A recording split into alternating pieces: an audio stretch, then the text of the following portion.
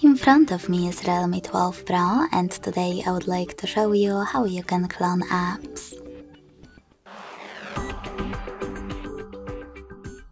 First of all, go into Settings and scroll down to Access Apps. Then click on App Cloner and click on one of your apps that you wish to clone, like Facebook.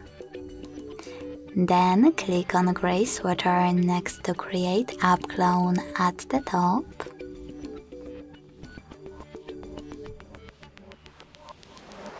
And adjust those two options however you want to.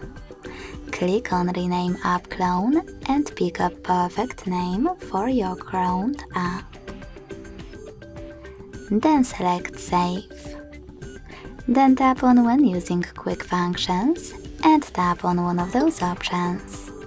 Always ask or open original app. When you finished, just go back. As you can see, after that my app was successfully cloned.